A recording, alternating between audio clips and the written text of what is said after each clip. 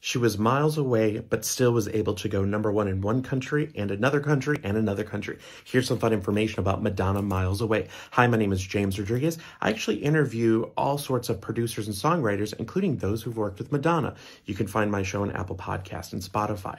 But what I like doing is on these different socials is sharing all the facts about these great songs.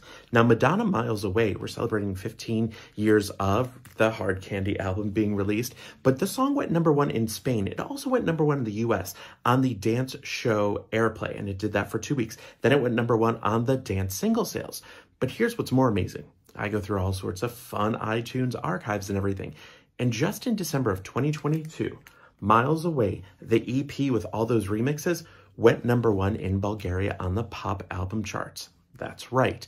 This song, with these remixes, was still able to go #1, even as a whole album. So it was competing on that album charts with albums that were just released that week, that month, that year. That is the iconography of Madonna, being able to really make music that is loved by many across countries and over decades. So I want to ask you this.